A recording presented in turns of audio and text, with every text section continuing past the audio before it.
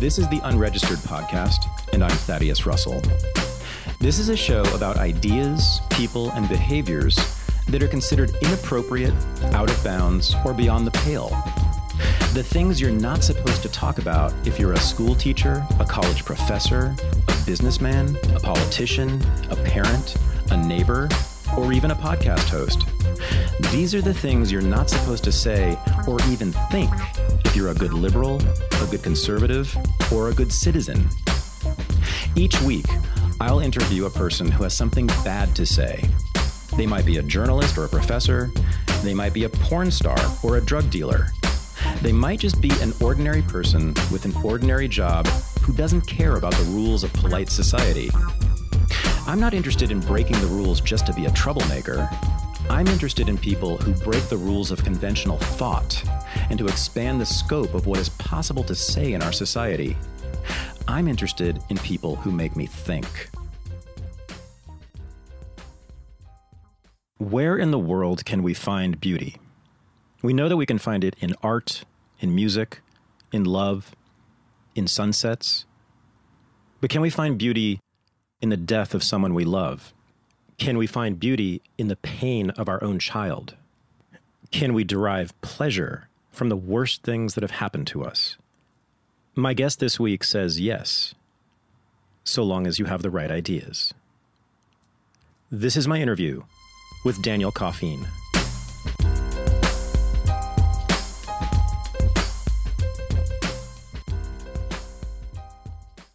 I am in the home of the intellectual who knows nothing, the great Daniel Coffeen, the wizard of Renegade University, the entrepreneur, former academic, brilliant writer, someone who touches me deeply with his writing, his ideas, his way of life. I got to share a story before we even start. I asked him for some of his writing before I came over here. I said, man, just send me some of your blog posts to read, just to give us some frame for this conversation. And he said, all right, here's a couple. And I'm in the car on the way to your house, and I'm reading the first one, and I got about halfway through it, and I started crying so hard I couldn't even get to the goddamn house, you fucker. That's a good essay. Jesus Christ. Essay. So it's about your son, and it's about your sister, and it's about other things. It's about the pain that is pretty normal, actually, that is experienced by everybody, but you think about it and talk about it in ways that are, I'm going to say, nimble. I'll take nimble. Does that make sense? Yeah. In being nimble with these extraordinary feelings of sadness and pain, you offer some freedom for me as a reader. Yeah, that's nice to hear. Yeah. I mean, that essay, it's the title of his Vulnerability. Yeah. Was really, so it's not as much about the pain per se, of course, right? It was about a state of being that the pain brought on, right? The pain sort of allowed me access to something. And it's humiliating to be, pushing 50 and discovering vulnerability, right? Tell me about it. Yeah. I mean, that's where I am. That's exactly. my life these days. It's so funny, right? It's so humbling. I think people like you and me, we cruise through life, little smarty pantses, little smart asses, we're clever, we're white, middle class, yep. Everything kind of flows. Yep.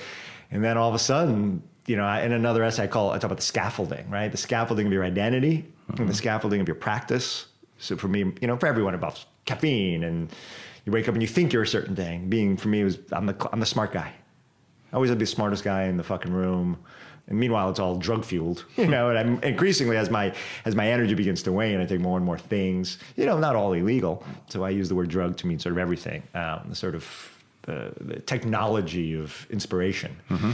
So high-powered intellect, good with the words, good with the writing, good with the talking, good with the reading and thinking, and just like a lot of people in the feelings department, except, as I said to you before we turn the mics on, one of the top questions I get about all this postmodernism stuff, and even just philosophy generally, and just being intellectual actually, is what good is it for you in your day-to-day life? And what I'm saying to you and to the audience is that if you read this essay called Vulnerability on Daniel Coffeen's website, you will see, I think, the way in which that these ideas about relativism and postmodernism and the subject and the object and having a choice in life and agency and not just being stuck with what is given to you, I think you will connect these very, very highfalutin ideas that are often presented in unintelligible ways. You will see it presented in a clear, precise, short, brilliant essay that I think will actually make you feel better in your life. Yeah, I mean, to be honest, it was always my problem with the academy. I remember when I almost didn't go to grad school, right?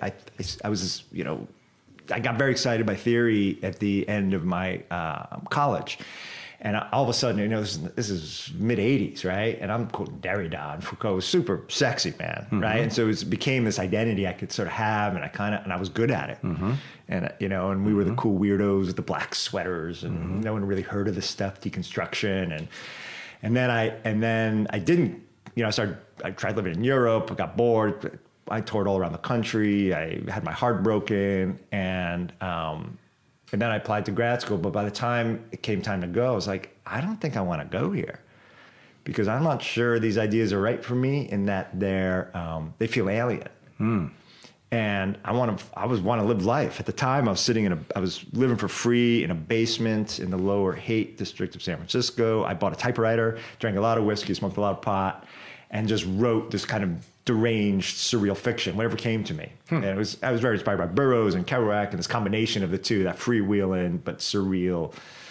And I was like, I don't want to go to the school and then have all the things that I love. And in the meantime, I'd studied Kierkegaard, and I read Kierkegaard on my own, and had been very, very, very, very influenced and very emotionally moved. And I began to feel that the intellectual was no longer, that didn't make sense, this intellectual. It was about a life lived. Yeah. And that's what Kierkegaard's all about. And so I ended up going to Berkeley because they offered me money, and I was fucking broke, and it's like, okay. And the very first semester, I was taking this class on Kierkegaard, and I just couldn't, the teacher everything was so abstract, I just couldn't stand it. I was like, I'm going to drop out. And I met my advisor, who I didn't know yet. And he was like, drop out of that class. Just do what you want. Just write for me, and we'll talk about it. And I began to realize that ideas for me, I didn't see a distinction between ideas and life. I could fall into that, and I had a temptation to constantly fall into that, to enjoy the sort of, again, the pyrotechnics of a Deleuze and Guattari, or even Kant and Hegel, and just see them as these gossamer architectures. And I really, really enjoyed that, and I was good at it. But I was always bringing it back increasingly to a kind of passion, and to just, what is my life? How do I live this? Does it get me fucking hard? Does it get me excited? Does it light me up? I didn't need it yet to make me feel good. I wasn't there yet because I was confident and young enough and ebullient enough, but I still wanted to feel something. And to be honest, I decided I could not write a dissertation on William Burroughs because he was so close to my heart. I refused to do that to him. So I wrote about a whole theory of rhetoric and difference, and I was like, it's just easier. Yeah, I can satisfy the academic conditions, but I also kiss an academic career goodbye, because even in my dissertation, I made jokes, I personalized. I kept bumping into other academics because they just didn't share what I shared. They always wanted to take an idea I had and go, oh, that's just Deleuze's notion of the rhizome. I'm like, yeah, but Jesus, fuck, there's really any way into this life and this text. And I'd be jumping up and down out of my seat. And there was this kind of tension between what it felt like my body infused with these ideas and their lack of bodies, their absolute absence of their bodies being involved. And of course, you see right now the Puritanism and all that stuff going on campus. Of course, they hate the body. That's it. They hate sex. They hate life. And so I was so relieved to leave it. Yeah. I called it a tomb. When I was in it, I said, this feels like death to me all around. Exactly. So your essay, though. Yes. It begins not with any of this. It begins with a discussion about one person who's very important to you, your son. And you are, as we've been discussing, have been your entire life, a person of words, of books, of reading, of sentences, of putting sentences together, of putting many sentences together into paragraphs, and then paragraphs into essays, and then essays into books. That's what you've been doing pretty much your whole life. That's where you live. You live in those words. You feel comfortable there. You are a master in that world. You are the wizard in that world. Your son has a hard time reading, it turns out. Yeah, my little dyslexic genius moron. Really has a hard time. And it's not even that He's not like a terrible dyslexic or anything like that, but he's dyslexic and he does not like reading. Should I read your essay? No, the way you described his experience when the kids in his class started learning. That's what happened. I was sobbing in a cafe, you fucker, because of that. Okay. It's really moving the way you described it. Well, and I've never had a kid with learning disabilities or anything like that. And it was the first time you describe it so beautifully and heartbreakingly that it's hard to get through. Yeah. But it was really hard for you. It was devastating. Had to be. Yeah. Oh my God. Yeah. I mean, here's this kid. He's really cute. He's sort of precociously social and empathetic and smart, sort of sought after as this little boy. And he was just sort of a dear. And he's in first, second grade. I can't remember when they're really doing reading. And I can picture it happening in the classroom. You know, they started doing this reading. He's always the little smart guy raising his hand, answering the questions. And all of a sudden, he literally had no idea what they were doing. Everyone's looking down and they're doing something. He came home and the look on his face of just going from being just this confident, happy kid to just everything, the world is dropping out from him. Mm-hmm. Just feeling alone and confused. Didn't know what he could tell us and not tell us. And it was, I wrote in that piece, I think about that moment that I still think lurks in him. And it's becoming this sort of challenge for me in parenting, because he won't, and that's what the essay is kind of about, trying to get him to just feel vulnerable about it, especially as a teenager now, in a tough public San Francisco high school, where he just wants to be the cool dude, you know? And he's like, yeah, I don't give a shit about any of that, Dad. I don't care. And I'm like, there's a kind of fronting, you know? And that's what that essay was kind of about. I just wish he would say, this kind of makes me feel shitty. Like, what do we do? And I'd make him feel as good as I can, because I'm like, it doesn't really matter. There's all kinds of things. You're a genius in all these other ways. You're visually precocious. I mean, you can weave together elaborate storyboards and films and sees it 20 scenes out. And right. And this unbelievably bizarre skill he had at a very young age. Right. You said to him, this is in your essay, you said, imagine if film were the dominant language. Everyone else would be dyslexic. Which is true. Yeah. Because based on what you've said, he's got lots of genius in him. Yes. It's just not on the page. Yeah. Or in the page. Yeah. And unfortunately, school, I used to tell him that every single day I'd pick him up. I picked him up every day from school. Every day I could see it on his face from like second, third, fourth grade. Just this kind of deep doubt, self-doubt. And I would pick him every day. I would tell him, you know, he had some spelling tests. Well, he can't do well spelling. Math tests. Well, fuck, numbers are worse than letters. And I was like, well, they happen to be testing you on all the shit that used to matter and they think matters, but they don't test you on anything you're good at. Let's imagine it was the reverse.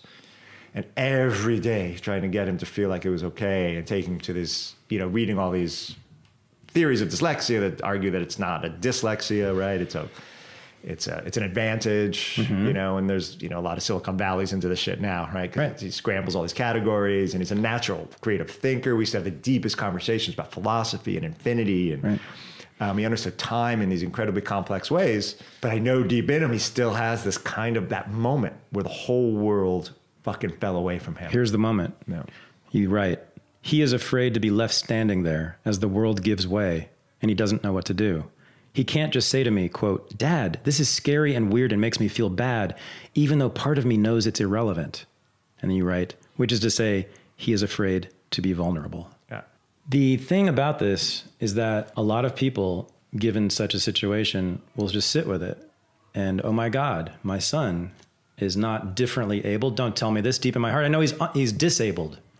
He can't do things. He is unable to do things that are normal and good and make you happy. Well, right off the bat, let me say something. First of all, I have found out just generationally, my son stopped reading about 3 years ago. Does he know stuff? Oh, yeah. Oh, my goodness, he knows a lot. Is he smart as shit? Oh, yeah, just like your son. One of the guests on this show, Nick Hazelton, was 19 years old when I interviewed him. Smart as shit, knows all the stuff in the world. He doesn't, I found out in the middle of the interview, it shocked me. I said, of course, you've read all this. He said, no, it's all from videos and podcasts. That's interesting. Okay, so that's the first thing to say to your son. Yeah. Can I name him? We can. Yeah, sure. Okay, so Felix, yeah. To say to Felix, but then much more importantly, I think, is the deeper question. And this is really the freedom that your philosophy, my philosophy, our ways of looking at the world really offers, which is this. Yeah, differently abled is actually, yes, it's annoyingly politically correct, but it is very much the way one can look at this. Yes. And one can even look at Felix as being, in many ways, superior Yes. to the rest of us because he simply is, objectively, according to their own standards, right? Okay. But mostly, I guess I want to say, thank you for just demonstrating that someone from the world of academia who thinks the way that I do, who reads all these books that many people find irrelevant and incomprehensible, can write a paragraph and an essay like this that is accessible to just about anyone who can read. It's moving, and it made me feel better. And it actually made me think the next time something like this happens to me, I know that I can think differently about it. Yeah. Yeah. And I really, and we haven't even gotten to the rest of this essay. There's another even more painful thing in it that you dealt with. And I know it's hard for you to talk about, but you keep offering a different way. You can just situate yourself differently in the world and in your mind. And it can all be good even. Yes. Felix, I didn't know he was dyslexic until today, Daniel. You didn't tell me that. You told me that he had an issue with learning, and that's why he was going to a special school. But I didn't really. But that's beautiful, because what I knew about Felix, what I was telling everyone when I tell people about you is, oh, he has a son who's like a genius filmmaker, and he's really creative and a cool kid, and he's into all these things. And that's what I knew Felix as, because you have written that narrative for him. Yeah. And that's the narrative, I'm sure, is that it seems to be in your head, because it certainly didn't seem fake to me. So you have a narrative, you have a son that you built in your head named Felix, who's a beautiful, brilliant boy. Yeah. And you're right that all that beautiful, for lack of a better word, postmodern thinking is really just like, there is no center. There is no one idea that's right. So what does it mean to be disabled? It's ridiculous. It really is just otherly abled. Yeah. Right. And perhaps even superior, but in either anyway, it's simply when you really just see the world without a standard, and you begin to see these emergent standards, right? Just make it up. Right. Rather than ever beating him up to make him feel like he was suffering or had to go through this, it's like, fuck reading. It's so anachronistic, man. Learn video game stuff, learn videos, there's so many other ways around this. And he is afraid to be left standing there as the world gives way, you write. And what you're saying now is that was a moment of terror, but it was also the moment possibly of Felix's liberation. Exactly. It's that free fall. It's like when you realize and you stand there and you have no scaffolding, no ego. You're not tethered to anything. Now, of course, he was only 5 or 6 or 7 years old. Yeah. So it hit him maybe a little earlier. But, all of us have been in moments where we think the whole world is falling away, haven't we? Yeah. And what I'm saying here is that you and this way of thinking have allowed me in those moments to think, oh, this can be an opportunity just as much as a crisis. It can be freedom just as much as being stuck forever in this situation. Right. Absolutely. Yeah. It's really beautiful. You've also told me, and you turn in the essay to another really, really, maybe I think it's the most painful thing in your life so far, right? And we've talked about this without a doubt privately. Yeah. So your sister died. Yeah. 6 years ago now, I guess. Yeah. Right? 6 years ago, November. Yep. In the essay, you said that you couldn't stop crying after this happened. I just want to say thank you for this. Speaking of vulnerability, you said that you were crying on the street in front of strangers, in front of baristas. But note that in this particular moment in this essay, I'm arguing that I'm not vulnerable at that moment. Right. I'm sad, but it has a certain cultural currency. So that I wept everywhere. I wept walking down the street. I freaked out in front of my son an incredible number of times. Just shrieking into pillows, and I had to learn about pillows so my neighbors wouldn't call the police, But walking down the street. But I always felt, and I had to constantly travel. So I was on airplanes and just in front of strangers constantly. I was in hotels because she was in New York, so it was back and forth, staying near the hospital, staying near her rehab, all that crap. But the point in that essay is the fact that I wasn't vulnerable there because everyone recognized it. So I would get all this sympathy, all this, some people would cringe and walk away, but I was located within the cultural fabric, being sad, grieving. Grief has a place. It makes people very uncomfortable. And I wrote a ton about grief. And I have a lot to say about grief. And it does make a lot of people very uncomfortable, but it's still situated where vulnerability is precise the lack of situatedness, right? It's the world giving way, right? And it wasn't until after all that, after my sister died, after I was done traveling, after I was done crying in front of strangers, when I was alone with this pain, that my ego began to just sort of collapse and my scaffolding could collapse, right? Because I didn't have that tether. I mean, this is an incredible thing. I write this in another essay about the difference between somebody dying and somebody being dead. Dying, everyone's there. It's this intense experience, right? And then they're dead. And then you just go back home. You know, I don't have to call my mom with an update anymore. She's not calling me in the middle of the night with this or that's happened. Everyone goes back to business, and then you're there. And in fact, grief actually gets more and more intense over time. Each year it gets, in a way, not worse, it gets more profound. Really? Right, because the absence. She's still not here. She's still not here. Yeah. And so it's this constant, for me, it's a constant sort of evacuation of ego, evacuation of situatedness, because I'm no longer situated. When she's dying, it's situated. Oh, this poor young man. I was relatively young then. You know, his sister's dying. Oh, you know, how are you? How, you know, and then she's gone, and then you're left. That's that moment where the world gives way, and I don't have this tether anymore. She was my main tether in this life. She's clearly the only person who ever loved me completely. You know, I mean, and I wrote a lot about this more than any parent. You know, my brother. We're very close, my brother and I. But my sister was just so maternal in a way my parents, you know, my fucked up upbringing, you know, just never could have been. And there's also sibling love versus parental love. Parental love is finally kind of judgmental. You know, you're not living up to me. You're not doing the right thing. What are you, little shitbird? My mom always yells at me, your beard's too long. Or, you know, what the fuck? Don't take those drugs. My sisters just love me no matter what. No matter what. Right. No matter what. There was no question. Let me say this. Your sister's dead, but I envy you for that, because I never had a relationship really of any kind with my brother. Just none. I just never connected with him. I still, to this day, no one has died who's really close to me, who I really cared about. My father died 3 years ago. I still have not shed a tear about that. So, which is good. That's a good thing. That's not a sad thing. I simply have not had this experience of losing someone in that way who was that close to me. And I had wished my entire life to have had a sibling who could die, who was always there for you.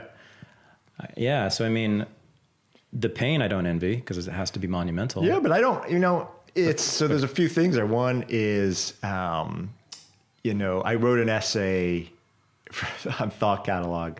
If people know Thought Catalog, a 20-something emotive site. I respect and very much like the guy who founded it. But I wrote an essay entitled The Incredible Gift of Watching Someone You Love Die. And I opened, I'm like, I wish you bought me tequila, you know? But instead she gave me her death. And so rather than just being this grief, I was like, I'm going to learn everything from this. I'm going to lean completely into it. Right on. To understand death, to understand, like she, you know, and then my guru Buddhist shrink, old Jewish psychotherapist, Zen. I know exactly who Rajneesh, that is. Yeah. I'm not kidding. I've known 50 of them, yeah. He, you know, I remember I go to see him and I'm a wreck. I finally decided to see someone and I couldn't get off the couch, right? It was months and months later and I just was still crying all day, every day. And I go to see him and he's like, oh God, oh, it's beautiful. He's like, that's just gorgeous. Oh yeah. Oh God, how lucky are you? He's crying with me. This is beautiful. You're the luckiest guy I know. Yeah. Your sister was here. She's not here. It's okay. It's beautiful. What else? She taught you to die. That's right. Your big sister, of course, she taught you to die. How lucky for her. How lucky for you. You know? And it was like, fuck. Huh? And it began to flip around. I actually wrote another essay at the time about good grief versus bad grief. And that abyss, that emptiness becomes a kind of fullness in grief, right? It doesn't mean it's not painful. It doesn't mean I don't weep. It doesn't mean if I could take it back, would I? Could I? You know, if there's something I could do to have her not have died, of course I would. But that's idiotic, right? So then if she's dead, you lean all the way into it. Yeah. You know, it's not about getting over the pain. It's not about getting easier. I'm not interested in that. There's a fullness in your life that people actually envy because of this. Yes. That's come out. I discovered that there's something about you I envy because of her death. Yeah. I now know why. I didn't know why you were so sad about your sister. I just knew that I figured, well, your sister dies, you cry a lot. Yeah. Now I kind of know that she was that presence for you. You said maternal and always there. And unconditional, unlike your judgmental 6 years parents. Older than me. Yeah. 6 years older, but just that presence that you know is always there. You lose that, right? Oh boy, yeah. I get that. And the thing is, though, what you're doing is living, man, fully in ways that most people don't, you know? And not only living, but you're being, here's the thing. You're being creative with it. You're taking death and you're being creative with it. You're making it into not just one other new thing. That was your shaman, Buddhist, Jewish therapist was just one option. And I love him for that. It was great. Yeah.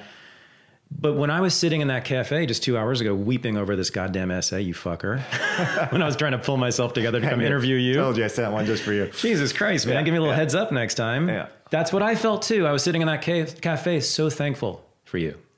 That's nice to hear. And so thankful because I felt like, damn, man, I have a friend who lives this fully and I understand what he's saying. And I feel like I might live this fully too sometimes, and we can share this. And I'm about to go to his house. Yeah.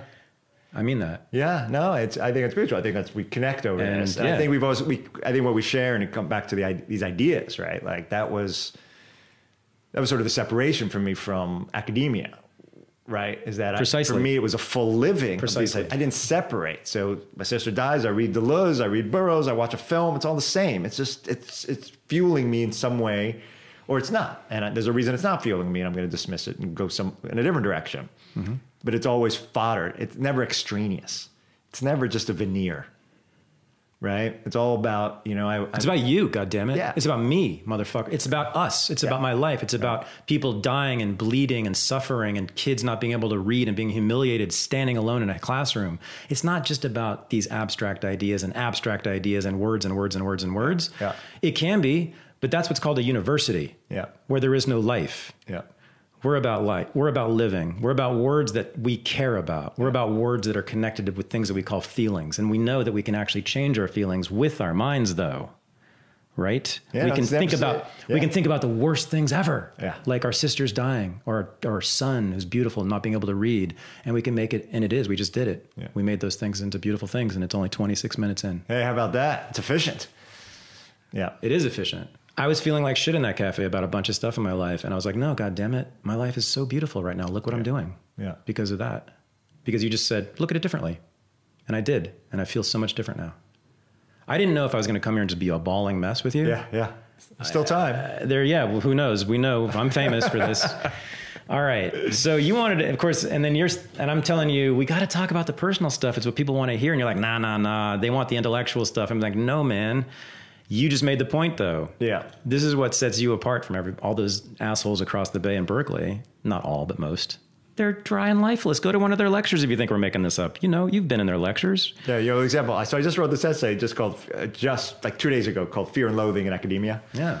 And it's about, and I was like, pick up any piece of academic writing. We've all looked at it. At some point in our lives, we had to read some academic writing. Has anyone ever read something, and we know this thing called academic writing, has anyone read this and been like, oh, this is nice. This is filled with pleasure and vitality. Yep. We all know. And my naivety when I was first starting out was like, oh, this is just an accident. My diagnostic skills weren't so keen yet. And I was like, oh, I'll just ignore all this and I'll get to the other stuff. And I realized that this is...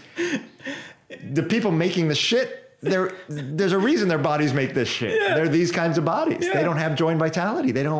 They take everything that's beautiful, Deleuze, Guattari, Nietzsche, Kierkegaard, all these things that just turn me the fuck on, make my whole life different. Poetry. And they just, they suck the life from it until it's just dead. And in fact, if you dare try to reinfuse it with vitality, they kill you. That's why you're here and I'm here. And we're not in classrooms. Exactly. They didn't want us. Now let me ask you this. Down the toilet. Let me ask you this. I got a whole lot of anxiety and stress over this, and I know you do too. But are you glad or not to be here and not there? I still have this ideal of the academy. And I realized in this piece, I think it's kind of funny. It was just like, I realized it comes from Animal House, from Donald Sutherland, with the scene where they all get high with him. And he's talking to the student, what you're saying is we could all be living in the now of, some giant God and in our own now. Yeah. And then next thing you know, he's sleeping with his grad student, it's just like, well, this is the life for me, man. It's pleasurable. It's vital. And then, and I loved teaching, and I love teaching undergrads, graduate students. Yeah. It's actually one of my favorite scenes, throwaway lines in 30 Rock, which is one of the more brilliant things to be on television, where she and whatever, Alec Baldwin, they're talking, and they say someone's the worst, and those are the worst people, and they both look at each other. No, we both know who the worst people are. Grad students. It's because all they do is professionalize. They're so nervous, and they're there to professionalize the thing you love. Yeah. Undergraduates are awesome because you teach them some idea. Nietzsche, Amor Fati, love, fate. Oh my God, their lives change. They come to me, they're like coming out of their skin. They're so excited. You mentioned in a grad seminar, well, that's just Nietzsche's notion. He borrows that from Spinoza. It's like, what the fuck are you doing? Who cares? That's not what I'm saying. Professionalizing it. That's exactly the word. Yeah. Right. Yeah. By doing that, they reduce it. And by doing that, they also, when you professionalize, you're removing yourself from it. That's exactly right. That's what you do when you put on the business suit. Yeah. You're putting your personal life away for the day. Yeah. Yeah, and that's what they do with ideas. Yeah, that's what they do with ideas. And in fact, it's systematic, though. It's not an accident. It's not this or that professor. It's the institution, right? It's premised on scholarship. You have to cite everything. You have to read all these other academic writers. Your dissertation is supposed to cover the literature in your first chapter of all the other writers. And I refuse to fucking do it. So in my dissertation, I don't have one secondary source. My whole bibliography is like 20 books, right? It's like, what about Nietzsche? What about Deleuze? That's about it. That's about all the entire bibliography. So they knew, my advisors who loved me, they knew I was never going to be an academic. They just were like, okay, dude, go do what you're going to do. Thank God. But I didn't know that. I was like, really? Won't everybody just love me because I'm a great fucking teacher and I'm smart and I can write like a fucking banshee? I can write you 10 books in a year, you motherfuckers. Like, I'm your dream. And I taught the shit out of those motherfucking classes at Berkeley. I grew that major, became this cult following, and that's why they canned me. I was called a demagogue. That's why they canned me, precisely because I was successful. They called you a demagogue? A demagogue. A demagogue? Yeah, because students were coming to the major for me. I mean... And they paid me nothing. I did it not for a living. I did it as a hobby because I love doing it. Because you were a demagogue because you infused your lectures with some feelings. I mean, a demagogue in the true sense, the real definition is someone with ulterior motives who's trying to manipulate people into a particular, to follow a particular path, or usually it's about politics, right? Yeah. It's about manipulating people and lying to people to get them to do something in politics or something. Right. Please, everyone, go listen to Daniel's lectures. I mean, he's using emotions and feelings, but where are you trying to lead them to? It's like, it's nowhere. I mean, except I was very explicitly trying to seduce them into this way of thinking. Absolutely. Into just being open and enjoying this mode of thought. That was my fucking job. Right. It wasn't about making them into socialists or conservatives or Republicans or Democrats or Marxists or even postmodernists, right? It was just about... And this is what rhetoric is, the introduction to the major. This is what rhetoric is. It's about play and pleasure and fun. Which is what I think rhetoric is the art of all those things. So I was like, this is it. And they loved it. It was hugely successful. And I grew the major. I grew money into that department. Yeah, that won't do. To their credit, they probably were a little worried about lawsuits and that kind of stuff. But, I just couldn't believe this. Again, it's the systematic eradication, evacuation, eradication, elimination of passion, of vitality, of pleasure. Your writing can't be pleasurable. I'll talk about a well-known professor of mine at there was Judith Butler, who, to her credit, when you read her writing, to me, it is just painful. I mean, I don't know if she's a shitty writer. She chooses. For people who don't know, Judith Butler is probably one of the top 2 or 3 sort of postmodernist intellectuals in this country. She's super famous in this world. And her writing is notoriously indecipherable. There's a friend of mine who's sort of a fan of hers and has a lot of similar ideas to me. He was like, yeah, man, you got to read Gender Trouble. You got to read Gender Trouble, which is her classic work. And I was like, you'll see yourself in there. And I tried. And he said, I don't really see. He's like, no, go to page 33. There's the second paragraph. If you squint really hard, and I'm not kidding you. I'm like, yeah, I can kind of see where she's saying, like, you can choose your own gender and that's cool. But man. But then, so I studied randomly. We had an independent study, about 4 or 5 of us, and we all read Hegel's Phenomenology of Spirit. She happens to be a trained Hegelian. Yep. And watching her talk about Hegel was gorgeous. It was exactly why I wanted to be in the academy. It was she'd get kind of glossed over and get almost like channeling. It was almost like speaking in tongues. It was gorgeous. And I'm like, fuck. And she taught me that book. And it really, I was like, these are great moments. That's like one of the hardest books ever. Also. Yeah. And I wouldn't have any way into it. I still don't really understand it, to be honest, but I wouldn't have any way into it if she hadn't clued me into these incredible, beautiful complexities. And she clearly took a pleasure from it. And then what I couldn't ever understand is how then that translated. And, you know, she's very aggressive. And I'll say this out loud because I think she would agree, into the professionalization of the academy. And she came to the rhetoric department that I was in that was really unprofessional. We were just all studying crazy, wacky shit. And she showed up my second or third year, I can't remember, and was like, I'm going to professionalize this department. I'm going to get everyone to get jobs. I'm going to blah, blah, blah. And I sort of sucked the joy out of what had been a very heavy drinking psychedelic, very nutty department. And she was very open about that. So no wonder you had to go. Yeah, there was no place for me. Personally, we got along just fine for a while until I was her colleague, adjunct colleague, and then things didn't go as well. But yeah, so there were these moments of joy somewhere in there that I miss, right? And I love teaching. God, I love the classroom. And you know, the little increasing, you know, I started teaching in 1992, finished 2008. And I was teaching as a grad student. That's how they pay us. It was great because we're not even TAing, we're teaching. It's our class. Right. And I love those classes. Me too.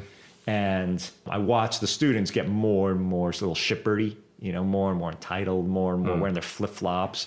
You know, I talk about it in my novel, like they're like trying to click the channel when they see me talking too much. Like, there must be another channel. There must be, can I get this somewhere else? But there were always easily enough, just fucking lit up, awesome students. People I'm still good friends with to this day. You know, now they're in their 30s and I go out with them and they're smart. I mean, I knew them when they were 18 and they're geniuses.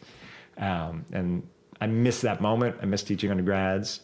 I miss the life. I wish I could just be tenured and have money coming in and lead this life. But I know the reality of it is unbearable. And the fact of the matter is I've engineered my life so that I work very few hours a week. I have incredible freedom. I can write anything I want about anyone I want. I got to write my book. I didn't have to cite a goddamn fucking thing in it. You know, I just wrote. I quoted someone, I didn't quote them. Sometimes I make up quotes. It doesn't matter to me. You know, I love quoting Nietzsche based on memory. It's hilarious. I'm not a scholar. Fuck you. I don't care. Well, you are, but you're not a scholar in the ways that they want you to be. You know those books inside and out, and you have tremendously sophisticated takes on them in the way that academics do. You're just better at it. You're just nervous because I'm doing that Nietzsche class for you. But I do know those books inside and out, but I love... And I do at certain times cite, but I like... No, but I'm a beautiful thing citing by memory. But let me tell you how radically, I'm not scared. Here's how radical this fucker is. You actually, I love this. You told me this, in classes when students would ask you a date, like when something happened or something, you would make up the date. Oh yeah. Because there's a real reason for this. This wasn't just playing around. It doesn't matter. Because I was teaching them it's death of the author, death of history. I didn't care. You were teaching them teach a certain kind of reading. The text, not the context. Exactly. You were teaching the text, not the context. That's exactly how I taught philosophy, even though I'm a historian. Yeah, that's funny. And we are trained to do exactly not that. Yeah. But I understood somewhere, and I was originally really a philosophy guy anyway, and really am always. But I did that. I said, let's do this in a vacuum. I know you're not supposed to, but I'm telling you, it's going to be way better. Otherwise, if I situate this text in a context for you, what am I doing? I'm writing the text for you. Exactly. I'm telling you that Nietzsche wrote this because of what was going on in Prussia in the 19th century.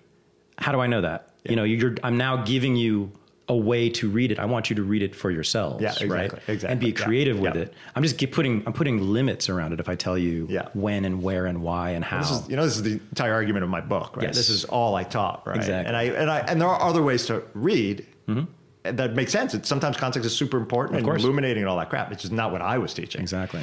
But they would always instinctively raise their hands and be like, well, who wrote this? When did they write it? I would just make up a name, make up a date. Didn't fucking matter. I change it up. It didn't matter, right? Let me throw this at you. Does this make sense? The more context you give, the less agency, or the more agency you're taking away. Yeah, from both the reader and the historical. You're over-determining the text. You're situating it. Like we were talking back to our earlier conversation about being situated, right? Not being vulnerable, right? The beautiful thing about reading, the way we're talking about, is that you're vulnerable. But that exact moment of vulnerability where you don't have recourse to historical context, to the secondary source, to grounding it in something else, is your fucking freedom, because you're the authority. You don't need anything else. Just tell me what you think. Yep. And that was just this incredible moment for students. And I think people still have this moment with my book, which I love, which is you don't have to read the writing on the wall when you're looking at the Picasso. Just look at it.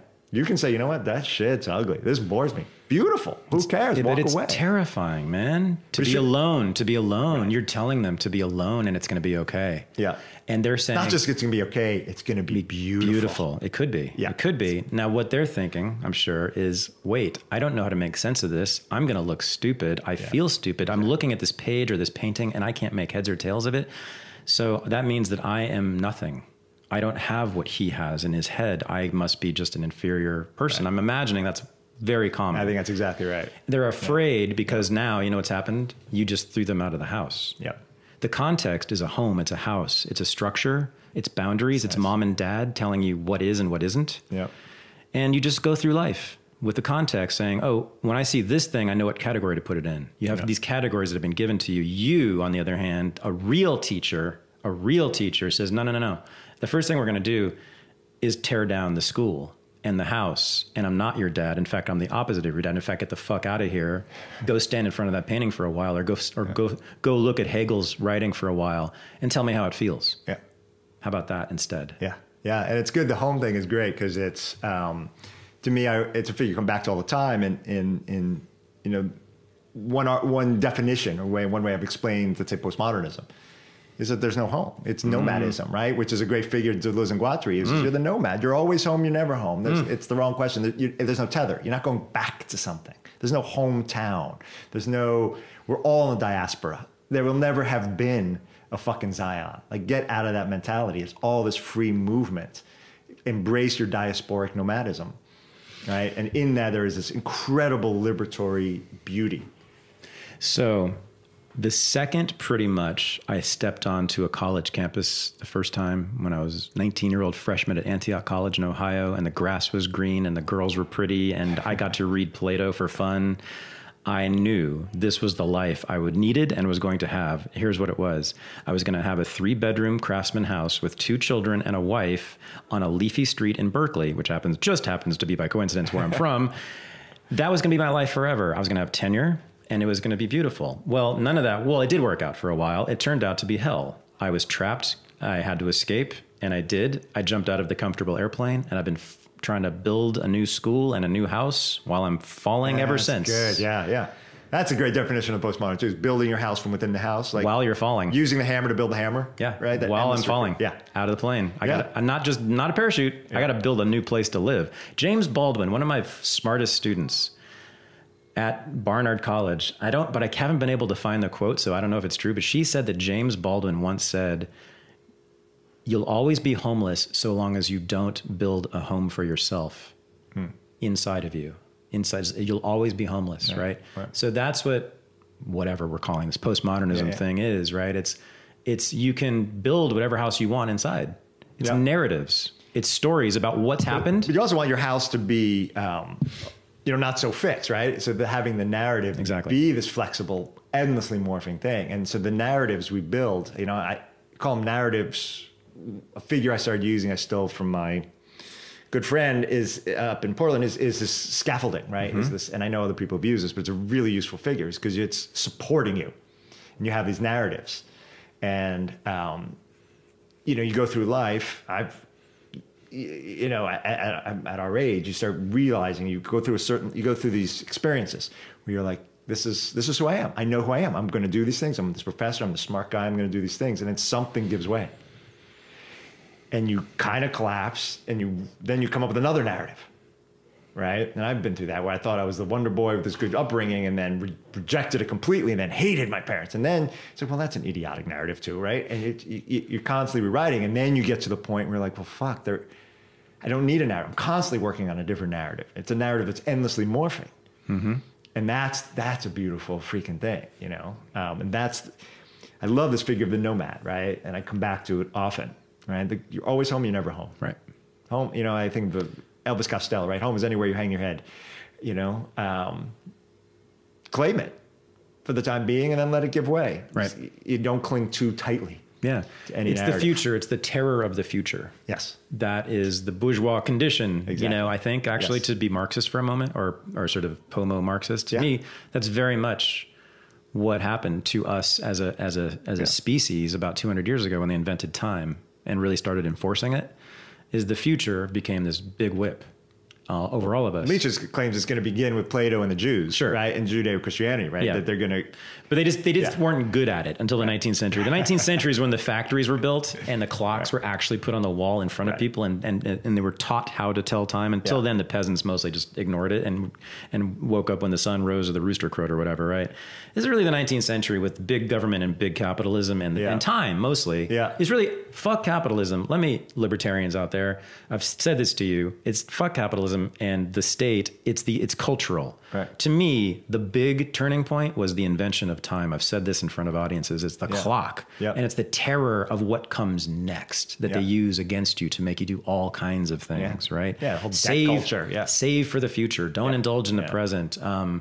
You know, it's so the more you think about the future, the more anxious you are. Yes. And some of us collapse from the anxiety, but a lot of Americans, it turns out, just work really hard from the anxiety. And so that's why we have all these bridges and buildings and rocket ships and tanks, is because with all that anxiety, because of the future, because of time, we've been working our asses off. Yeah. Not to mention the threat of God and his punishment for being lazy. Yeah.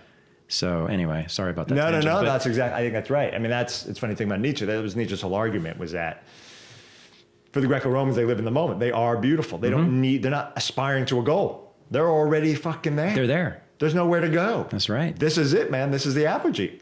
Personally, this body right here, this cock, this face, I am And there. they're standing under the Greek sun or the Roman sun, and like, and then you get Plato and Mediterranean the Sea. Jews, and they're like, I can say the Jews, right? Because you are one. Because I am one. And Nietzsche has great respect for the Jews because they overthrew the Greco-Romans, right? But it's all this fear-based stuff, right? I have to strive for something. I gotta please Daddy. Daddy God, right? I got to constantly satisfy some condition I'll never quite satisfy. It's understandable being Jewish to be afraid of God, because if you read the Torah, man, it's nothing but mass murder pretty much every other sentence, you know? And so I understand why the Jews are so anxious and have been, and why the Jews gave us this thing called anxiety and this thing called fear of the future and this thing called fear of the unknown. It's like, that's why every Jew I've ever fucking known, including a quarter of myself and my mother and my son and my ex-wife and all the rest of them, I think have suffered from this thing. But then it got systematized when the Protestant capitalists took it over. Max Weber said this, right? It's like, all that anxiety about the future, the capitalists got a hold of that and the Puritans got a hold of that, and they made us work like mofos. And next thing you know, we got America. That's smart. Thanks. Yeah, I like that. Thanks. Yeah. I mean, you know, that's one narrative. Yeah. But that's just something I've been thinking about a lot recently. Every time I come to, as I've drawn these, I've been, because of you actually, since meeting you, pulled me a little more into public discourse and thinking about some things. And I haven't told you yet about some of the ways you've really been influencing me. Oh, yeah? Yeah. To the point where I actually occasionally go on these libertarian rants against people. I'm not a libertarian, you fucker. Yeah, neither am I. But I want to use this, but I don't know the right word, right? And we're inventing something new, brother. Yeah. We are. Yeah. And I like the idea of this idea of liberty, and you've given me one of the smartest things you ever said to me that really I think about all the fucking time is freedom is freedom from responsibility. You know what I'm talking about? Not having to fucking, I felt that in my bones for so many years, and you articulated it. And it's complicated, and I'm thinking it through these days. Felix and Toby. Yeah. They're not going to be big fans of that idea, right? Yeah. That's the problem for me. Our sons, I'm talking about, right? Yeah. Being a father. Oh, right, of course. That's the big. That was not the thing to do if you are seeking freedom from responsibility. Yeah, but my kid gets it though. It's funny. I asked him. I feel kind of bad about this. I asked him the other day. I don't know. We were watching some movie. I don't know what we were talking about, and I asked him whether he thought he would have kids. It's the first time we've ever talked about that. He's just into girls now and doing stuff with them and all that. So we talked about it. And he's like, no. He goes, look at you, Dad. Don't you wish you were just free? Yeah, that's what my son's been saying to me lately, too. I was like, I said, well, no. I mean, yes and no, but I wouldn't trade this for anything, all right? This love, this intensity, you taught me how to be free. It was a vulnerability around you that tethered me to a certain responsibility, but also blew me wide open. Inaugurated that vulnerability. I would never have had that experience, really. Yep. Right? Except what pathos? More than my sister dying. My sister could have died, but I never had a kid. My guess is it would mean something very different. But the incredible pathos around parenting, around children, is so resonant. I mean, it feels like the DNA. You just tremble in ways and have fears in ways and think in ways that, you know. And the fear thing is interesting because I'm trying more and more to. I'll tell you an incredible story about this. Ready for an incredible story? Always. This is a story that terrifies me. Okay. So I'm seeing this shrink, right? This 80-something-year-old. He studied with Osho. Oh, yeah. He didn't tell me too much later about that. So he just... The Rajneesh guy. Well, I'm a huge fan of... Fans of the show will know about this, yeah. Yeah, I'm a huge fan of Osho. Yeah. He's helped... Which is fascinating to me, too, yeah. He's smart as fuck. Totally surprised me, but that's great, yeah. Anyway, so I'm talking to the shrink, and we talk a lot about death and ideas, and he tells me this story. When he was living back in New York, he was part of some group that would get together and talk, all these Jews. And one of the guys in the group was a Lubavitcher Jew, a Hasidic, part of the Lubavitcher sect. Ultra-Orthodox Jews. Ultra-Orthodox, and, had like a lot of kids. And his guy had like a 5-6-year-old kid who was sick, needed like a kidney or something. And then the kid died. And Bob, my shrink, sees this man a few days later. And the guy is as joyful and at peace as ever. And my guy, this is long before he's met Osho, right, says, what the fuck? And the guy's like, he's with God. Everything is as it should be, which is what my shrink always told me, right? To the point where my kid was going through some anxiety around my sister's death right afterwards. He was having some eating issues, and he wasn't eating, and he was sort of withering away a little bit. And I was a wreck. I was filled with anxiety, and I was writing my son, and you gotta eat. And he was afraid. He had phasmophobia. He was afraid he was going to choke to death on all his food, right? So I was putting out smoothies for him and just cans of soup, and my shrink says to me, well, what's your fear here? What's the worst thing that happens? And he made me say it. And I was like, well, he dies. And my shrink's like, and? Your sister died. He's going to die. We're all going to die. What difference does it make? It's okay, too. Okay? About 3 days later, he calls me, our shrink, on the phone. That was an intense, he has a thick, hilarious, beautiful New York Jewish accent. He's like, that was an intense conversation. I want to see how you're doing. Trying to make sense of it. He says, well, I've been thinking about it. And I'm right. You don't got anything to worry about. He goes, I'll be honest, I met your kid. Your kid's going to be fine. Like, I see the genius in him. He'll work his way out of it. Just leave him alone. He curses as much as I do. Leave him the fuck alone. And sure enough, that's what I did. And Felix slowly worked his way out of it. I didn't even notice the day he just started eating normally again, because I just totally let go. You let go. Totally let go. And his mom, to her credit, totally let go. And I put out tons of food for him. He could just eat, because he was like 10 years old. I mean, he could get his own power smoothies and anything he wanted, but I stopped making him meals. I stopped asking him to eat them. Whatever you want. You want to eat that stuff? You just take care of yourself. You'll figure it out. And he didn't die. He did not die, my right? son. Yeah, he did not die. He did not die. So and in fact, he is healthier than ever. He worked his way out of it. You let him go, and he came back. Exactly. You let him go, and he came back. Exactly. Your fears was of losing him. Yeah, you get him back twice as strong. That's Kierkegaard's line, right? Yeah. You kill your son, you get him back twofold. Yeah, right? so that's me. I mean, in a way, my fear of abandonment. Yeah. So especially that comes out with all my intimate relationships, including my son and all the women I've been with.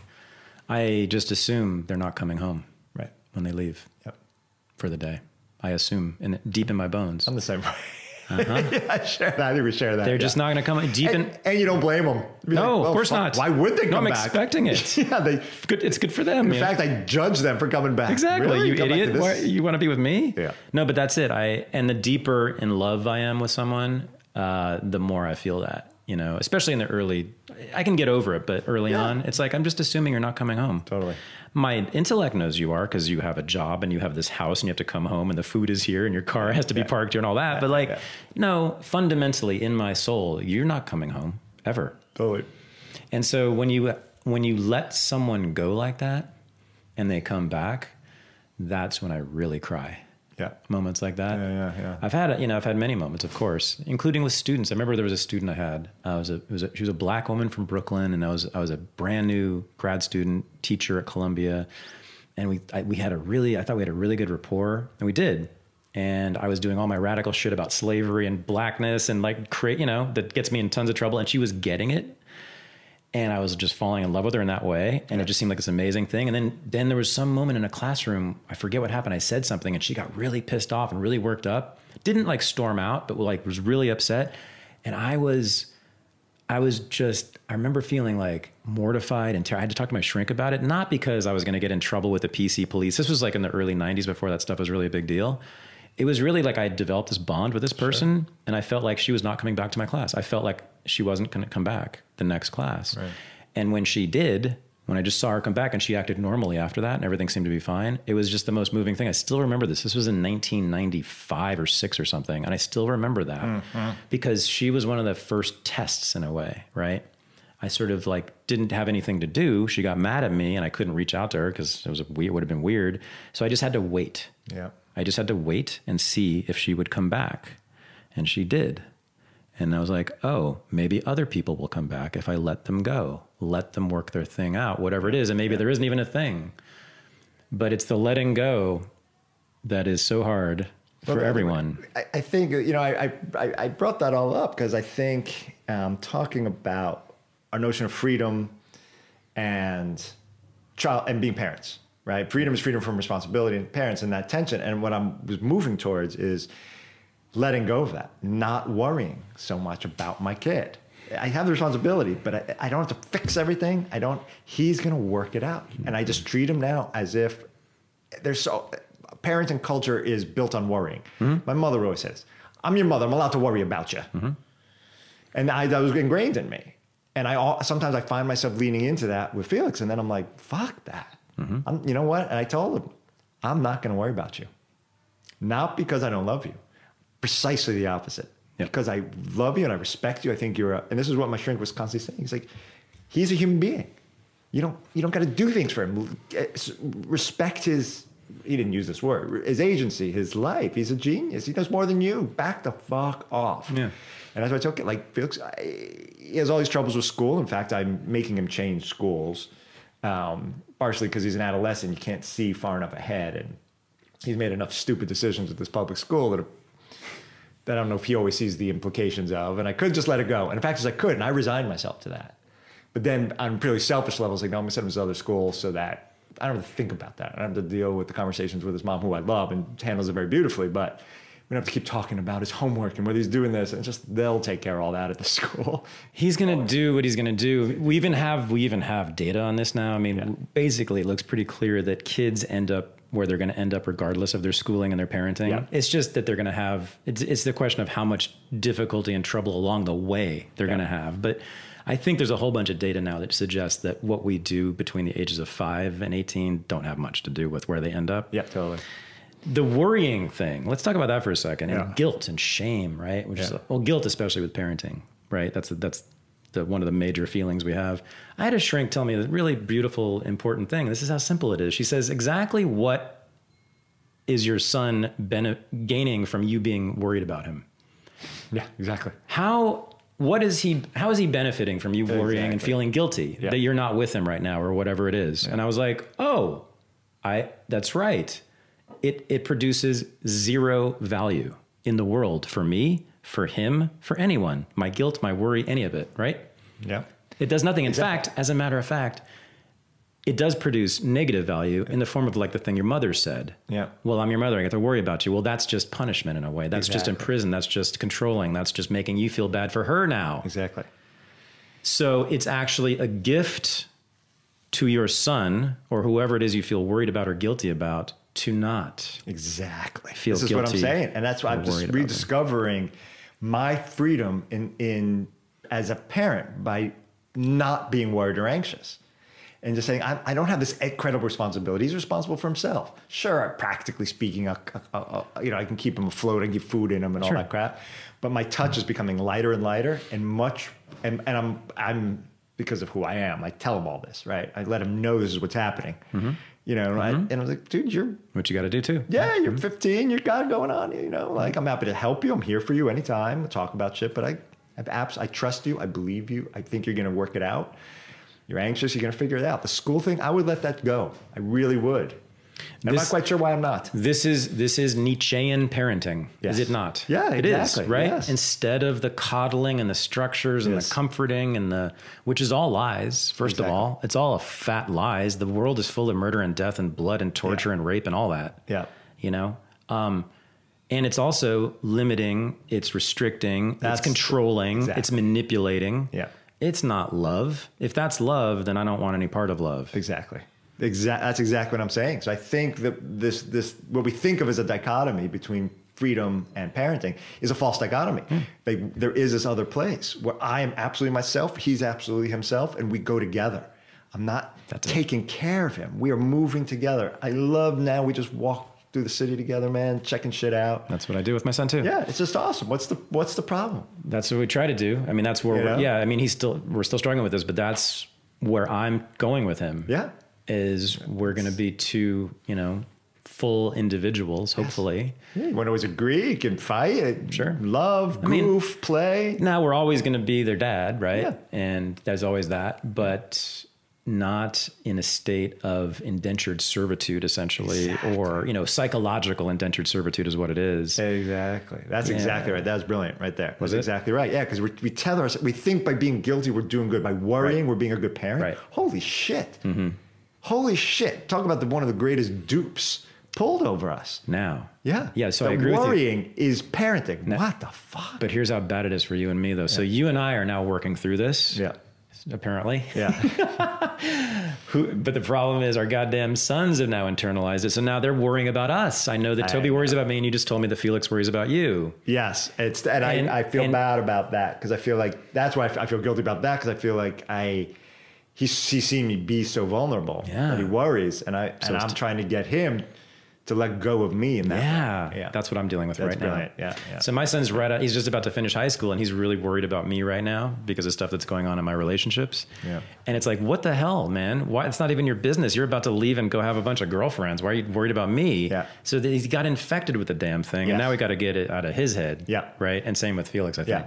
But fundamentally, I do think for both these kids, there's an empathy, which is beautiful. That's right. Right. That's right. And they do see us as human beings. That's right. One of my mantras to Felix growing up was, I told it to him all the time since he was little, and it's sort of obnoxious, but I stayed with it. I was like, I am a fucking human being. I'm not just your father.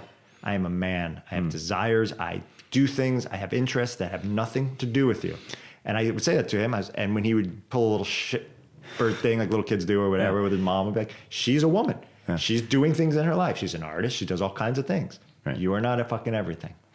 Respect us. The smart-ass listeners will right now be saying, ooh, Coffeen just essentialized himself as a man and you just said, I'm a human being, I'm a man, I have feelings, as if they were like inborn. Just want to clarify that. Yeah. You know what I mean?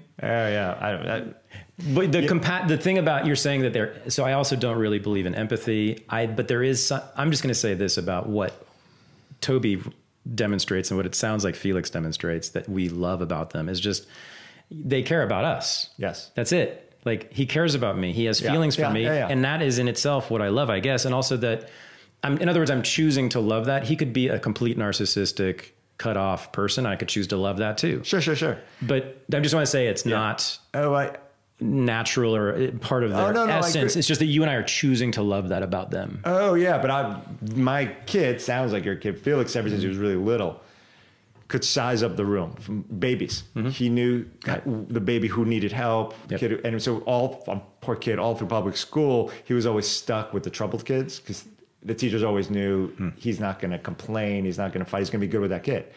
And so all the little screwy kids in his elementary school always invited him to the parties because everyone invited him to every party. He was invited to every fucking party. And the screwy kids loved him, and he loves him. He doesn't care.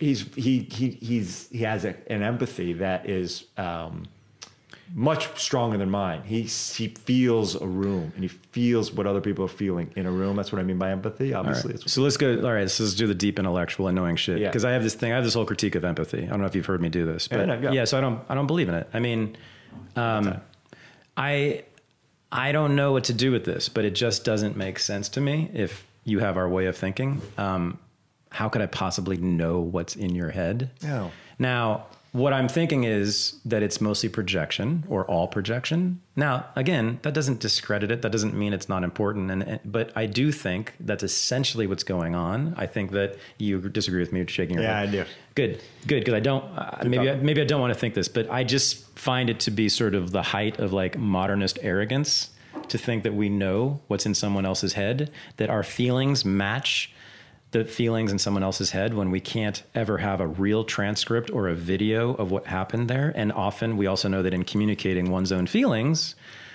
we change what happens in our heads, right? Through the communication. So I'm very skeptical of this empathy thing. And why are you abandoning me, Mr. Postmodernist? We got to correct some things here. First of all, you're talking about evidence of things. The whole point is that we live without recourse to evidence.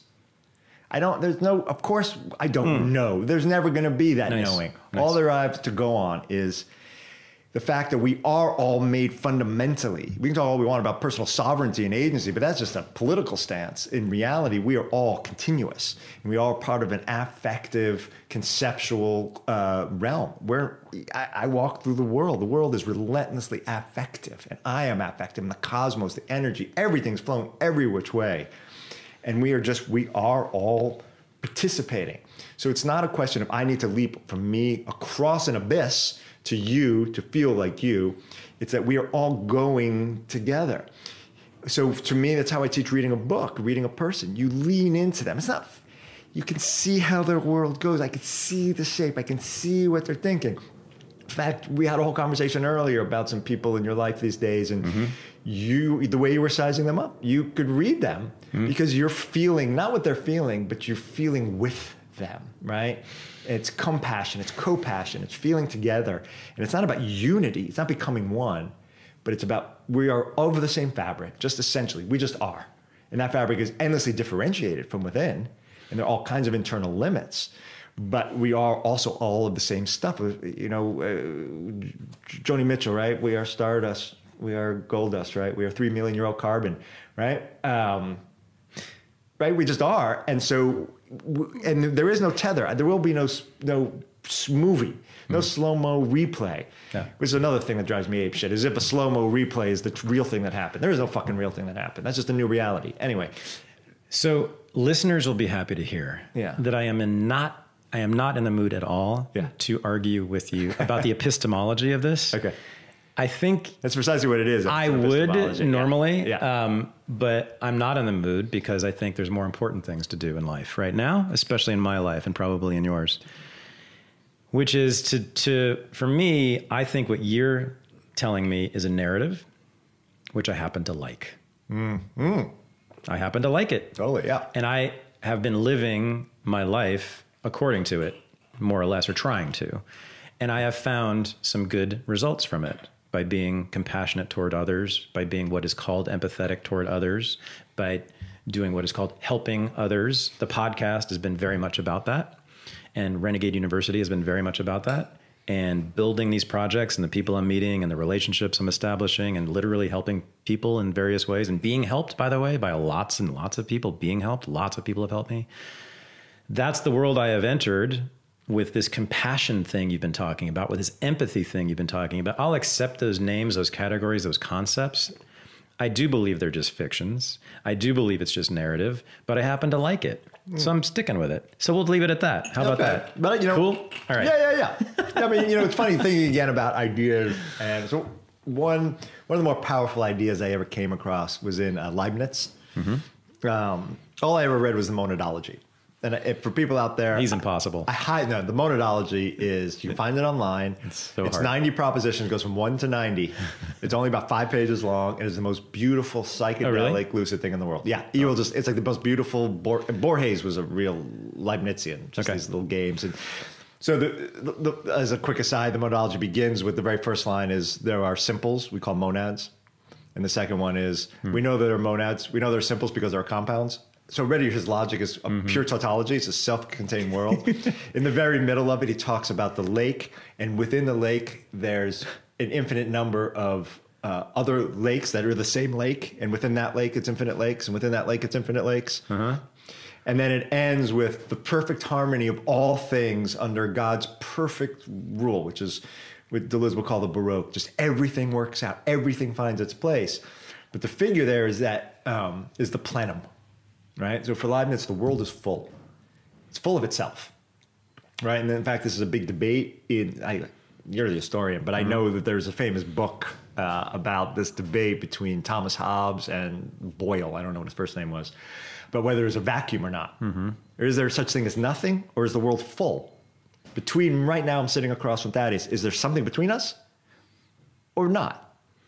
Or let's say even between the molecules, is there nothing? And Leibniz and Thomas Hobbes argue, no, it's full. There is no such thing as an empty space. And the vacuumists won. So Boyle invented the vacuum, so he had a commercial interest. But of course, that's what science became premised on. Let's perform experiments in a no place. Okay. Right, which always struck me as nihilistic. Yeah, I'm going to know the truth because I took it out of all conditions of life and put it in a no place, and then I know something about it. Right, seems insane. That's literally the definition of nihilism. Right. But the plenum, here's my point. The plenum is this great figure for me because it's fullness that's always full. Doesn't mean, and however big it is, it's just full of itself. So I picture the universe as a plenum, and it can grow and expand, contract and expand, but it's always full. It never is too full. It's never overflowing, and it's never lacking. There is no lack. So the world is in fact a plenum, which is what I believe. The space between us, we are of a continuous fabric. Merleau-Ponty, a great phenomenologist, calls us the flesh of the world. We are of the same stuff. I can only be seen. I can only see you because I'm something that can be seen, which undoes all of Enlightenment, objectivity, and scientific claims. Merleau-Ponty's epistemology is I can only know the world precisely because I'm continuous with the world, not because I'm separate from it. Boom. That's Daniel Coffeen. Fucking A, that's a good one. Yeah. So my point is we're the planet between us. That's the grounds of what I'm calling empathy, which is not feeling as you feel, but feeling with you. That's what I'm suggesting. Okay. Right. So I put out a feeling, you recognize it, or you put out a feeling that you feel is somewhat parallel, perhaps. Maybe that's the word. Yeah, and then if I then feel like you're parallel, then we can move forward together. Is that, or, it's not what's always going on. We read people, we're responding to affect all the time, but affect to me is the great missing figure in modern epistemology, in knowledge. Yeah. We don't consider it knowledge. Exactly. But it is the main knowledge of the world. Feelings, emotions, affect is what you're talking about. The feelings and emotions are subsets of affect. Affect is weirder than that. It's cosmic, it's strange, the weird mood of the day. Sure. You wake up, what's going on? Why does it feel this way? It just is. It's always happening. The world is affective. It's not neutral. You can't measure it. Yeah, exactly. It's distinctly always that which is qualitative. It's what modernists cannot deal with. Exactly. It's what modernists cannot deal with. Let me say that again. There's no place in their formula for it. Exactly. This was my father, the engineer, the computer scientist. Yeah. He just couldn't deal with it. He couldn't handle it. It's what people who are known as being on the spectrum or having Asperger's can't deal with. But it's really what most people can't deal with, especially people in politics, especially people in academia. It's the same conversation we were having. Who work with ideas. They tend to not be able to deal with this because they're so busy professionalizing, systematizing, reducing things to numbers. Yeah. And so that they can stack them, count them, sort them, build them. And right? I think you talk a lot about feelings and emotions, which are very psychological. But what I like about affect as a meta figure is that it's ahuman and it's interpersonal. It streams through us. You walk in a restaurant, you walk in a bar, we could both be like, the mood in here is weird. Well, what's that? Yeah. I don't like the mood in here. We say that kind of shit all the time. Right. The vibe. Yeah. And always, what's the vibe? Yeah. How do you know that? What's the vibe between 0 and 10? Exactly. Is it big, small? You can't measure. It's not measured. It's purely qualitative. And yet we live so much, maybe all of our lives, maybe every decision, probably every decision is determined at least in part by affect. Yeah. Yet we have no way to reckon with it, to incorporate it into our way of thinking, to, as I said, measure it right? Yep. There you go. Yep. It's like, that was my feeling as an academic all those years. I was like, wait a minute, there's this massive world all around us and no one seems to care or even know that it exists. It's like Truman in the Bubble, the Truman Show, that movie. Yeah. There's this little town, in this little bubble and no one even knows that there's this massive world of lives of people who work for a living as auto mechanics, who are firefighters, who who are, you know, who die when they're 20s, who are drug addicts, who are all these things that we were shielded from as these coddled little upper middle class academics in these beautiful little ivory towers. Yeah, I found out since I got kicked out about 10 years ago that there is this whole world, and it actually turns out to be way more interesting, really painful and hard. Yeah. But my goodness, I've gotten a whole new education about that. So yeah, we're going to build something new. We're going to try because we don't like that place, and we have things to talk about that they don't know how to talk about. So we're going to build a place where we talk about ideas and affect. Yeah. We talk about the big, sophisticated, abstract concepts that Nietzsche wrote about, but we connect them immediately to pain, suffering, joy, happiness, feelings. I love, affect as knowledge is one of my main obsessions, the last 20 years. And it's really actually mostly since leaving the academy. I got turned on to it through Deleuze, talks a lot about it, but I didn't really get it because I hadn't been evacuated, hadn't been vulnerable yet. I hadn't been open. And finally, it began to dawn on me. And the fact is, every day I'm still trying to understand it, and I'll say certain things I've done my whole life, but have come back to me in the role they've played. I think psychedelics are great. And I think pot is incredible because what happens is you're sitting in the room and all of a sudden you're super sensitive to affective flow. Yes. And you start, and that, for me, that translates a lot into social anxiety in a room. Like you get everyone noticing that I'm feeling weird, right? And that's what pot is great for. It is the perception of the affective field, which is always there. You're not making it up. It's not hallucination. To me is a misnomer, or it suggests something that's not there. When for me, hallucination, even DMT hallucination, even super visual hallucination, is actually seeing something that's there you don't normally see, because you're blinded by what you'll call modernism. I don't know the right words for it, but you open with this thing of vulnerability, and we come back to affect in the academy and the sort of systematic eradication our culture has for these things. And now I understand better.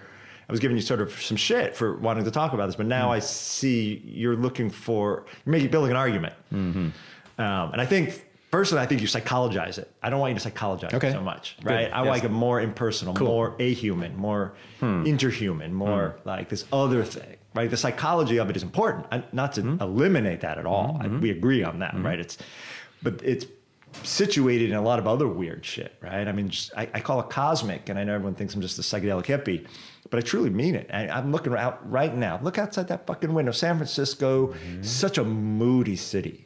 And, a friend of mine, great poet, he wrote a poetry textbook. So my friend is this great poet who really believes in affect as knowledge. So first he wrote a dictionary in which it leads with affect. So it defines words, but rather than the traditional dictionary, which eliminates affect, all speaks in a monotone, he wrote a dictionary in which every word is defined according to it. So and it has a full definition, full pronunciation, but the definition for gleeful is gleeful. The definition for bleak is bleak. Acrobatic plants its landing. Purple is really purple. Foreplay is, ends with a colon. And he could only do about 50 words because they were so exhausting. But it was a dictionary. And he says, I want to introduce affect into how we understand words. And then he wrote a second book, again, a book of poetry, but it's a textbook called Atmospherics, in which he says what we call atmospherics are the logic of the atmosphere, the logic of affect as knowledge. And he breaks it into a series of categories and examples, and he wrote as a textbook. Wow. That's you. That sounds like you. Well, he and I studied. Yeah. I taught his books, and we studied together. Affect we is came knowledge. out of Rhetoric together. Affect is data. Yes. Right? That's what you're saying? Data. Yeah. I highly recommend Lauren. Or it can be data. Yeah. You can use it. You can talk about it, work with it, use it, deploy it. Yeah. And in fact, when you don't incorporate other evidence, you're missing. So such as with words. Right. I had my first year teaching comp. I had a student I was the TA, and the instructor had given them some Martin Luther King speech to read. Of course. And he said, do a rhetorical analysis. And the student wrote, Martin Luther King uses eclectic sources to appeal to a wide variety of audiences. And I circled the word eclectic. And I said, it's not really the right word. You mean a variety, right? And he went bananas because he'd always gotten A's. He was like 2 years older than him at the time. but he didn't understand affect. Eclectic is not quite right? We call it, connotation versus denotation. It's not quite right. It's a little hodgepodgey. You mean strategically deploying a variety of things, right? And, to understand words, how can you understand words without talking about affect and the way they perform themselves, right? One of his great examples, Lauren's great examples is, abbreviated is, feels like a bird pecking at something it should have gotten the first time. It's a very long word for abbreviation, right? Because it feels like a bird pecking at something, but you got to know that and you feel through that. And how can you make a good writer who only understands the meaning of something but doesn't understand the sense of something?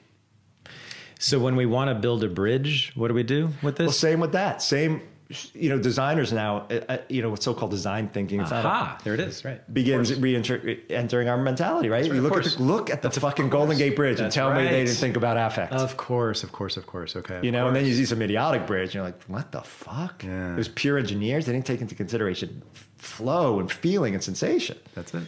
Of course. Yeah. Of course, right? Architects, that's the great architects. Yeah. Yeah.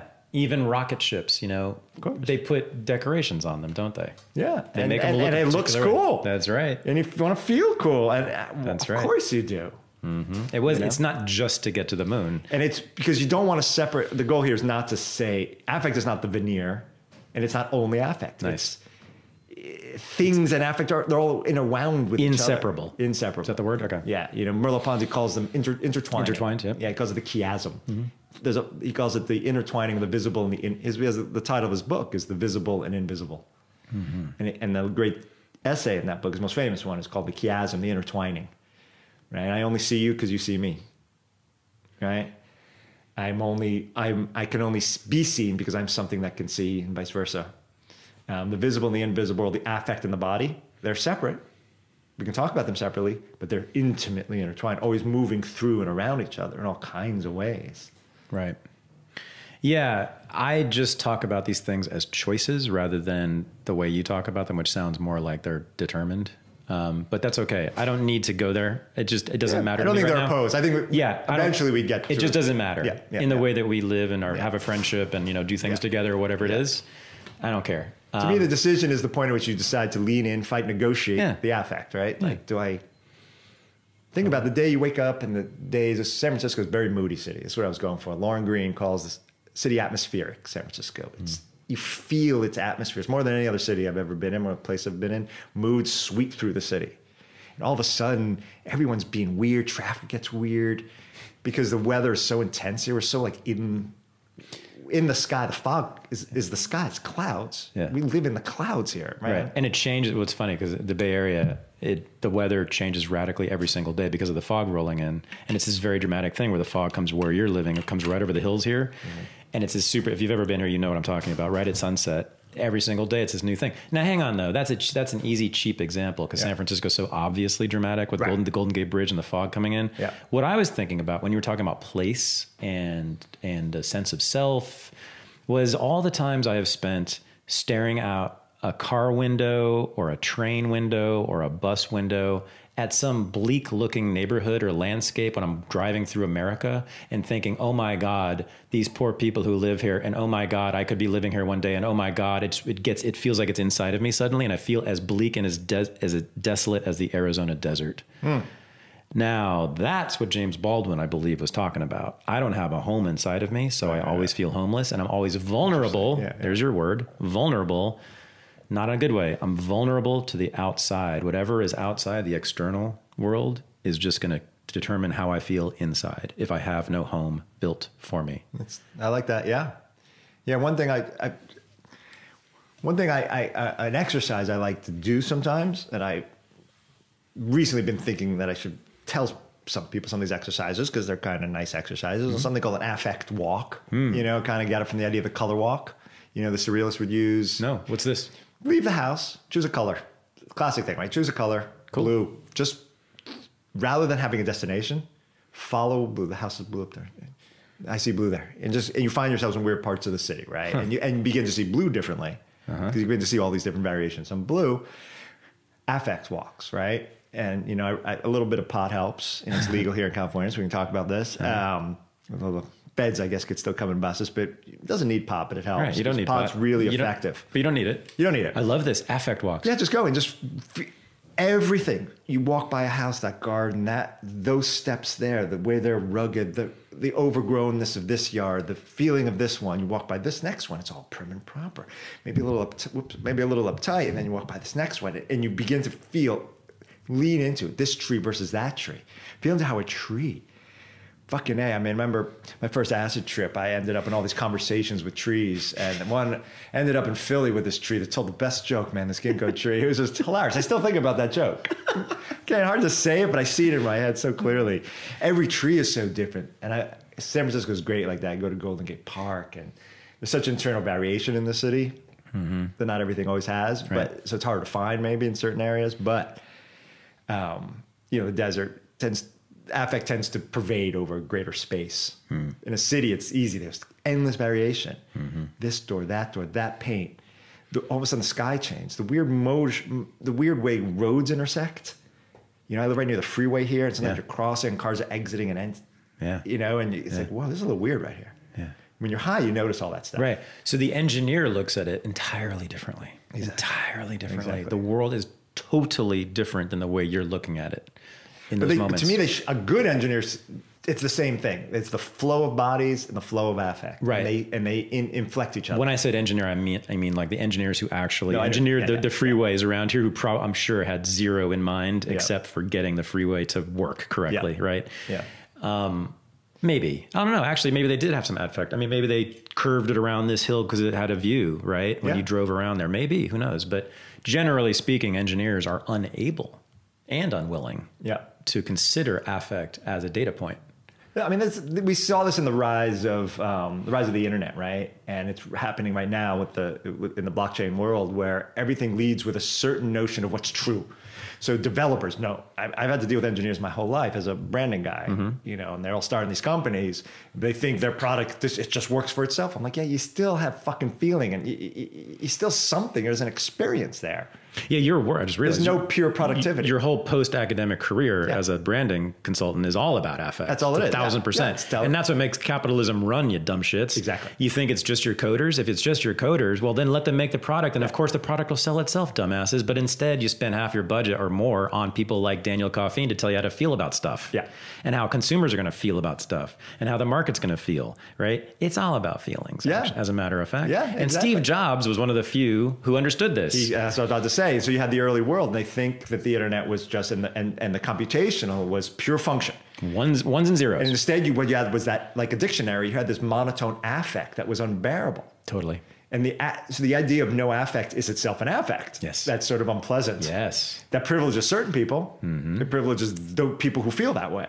But for the rest of it, it's unbearable. Steve Jobs, exactly. He's like, you know what? There's a lot of other people who want to interact with the computational who have different feelings. And he did pretty well. He did fucking, He brilliant. He turned it all from speeds and feeds into blue versus green. He made people have feelings for their computers. Yeah, for a device. Do you not know people who have feelings about Apple, who identify with Apple, who put the logo on their bodies, on their cars? I have lots of super smart friends who are Apple people. Their identities are partly merged with it, but they have some feeling. It feels good. It looks good. Right? He understood affect. Yeah. And he led with it. And he became the leader of the whole industry. Yeah. So there you go. Yeah. So what we're going to do is build a new world. Renegade University is just the beginning, but it's going to have not a single campus. It's not going to have one place where all the people come and the wise men speak down to the students. It's going to be multiple places. It's going to be in real life, so-called brick and mortar places, or it could be just on a patch of dirt under a tree like Socrates. It's going to be certainly online. It's going to be nebulous in that way, but it's going to be identifiable. We're going to have an ethos, not a morality, but a way of being around each other, which I think you and I are kind of sketching out here. Yeah. So that's what I've been doing for months now, building this. Renegade University and Unregistered Media is finding people who are down with this way of being and then establishing what I'm calling outposts all around so far North America, but maybe even further. And people are doing it because there's you could call it a market, or you could call it a bunch of people who simply are dissatisfied with their lives and want something else. They want to get out of the institutions and the places and even sometimes the families and the houses they're living in. And they want to be with others like us who can talk about these things with them. Yeah. So that's what we're up to. We're going to have multiple nodes or places or outposts or campuses, whatever you want to talk about, whatever you want to say about that. But we need to have no barriers, no boundaries. It's tribalism without borders is what I'm looking for. Yeah, I think I've gotten very, very excited the more I've known you, more since introducing me to this and to the possibilities of this Renegade University. And you've seen me on social media talking more and more about it. And I haven't gotten in deep yet because I don't know why. We just started. You just recorded. You just recorded.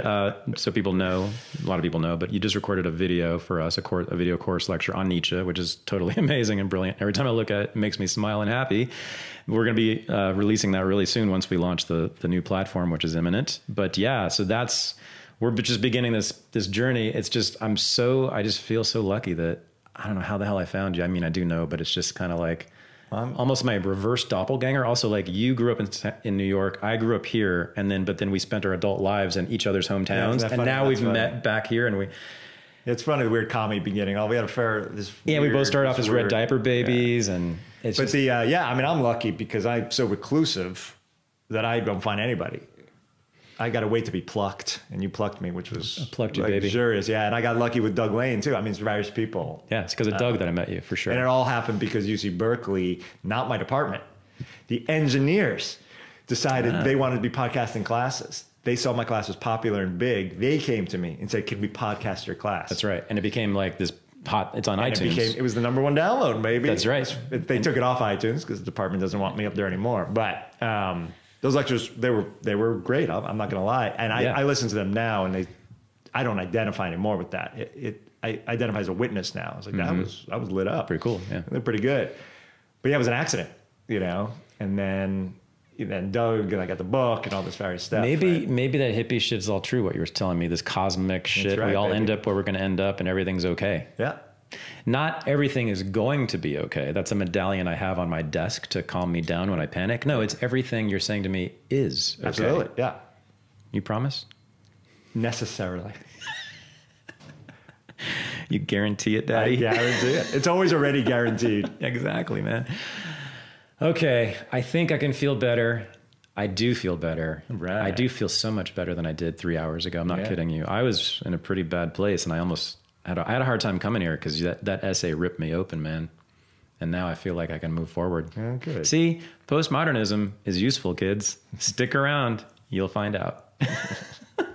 Hey, thanks for doing this, man. Yeah, and we're going to do this again and again. Yep. And I can't wait to unleash you on the world. Very kind. This is really wonderful. I'm honored. This is the Unregistered podcast, and I'm Thaddeus Russell. To support the show and become a member of the Unregistered community, go to unregisteredlisteners.com. Thanks for listening.